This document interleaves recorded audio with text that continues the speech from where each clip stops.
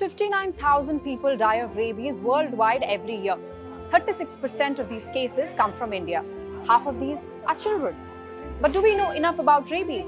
Why is rabies deadly? The way the rabies virus enters the body is quite different from other viruses.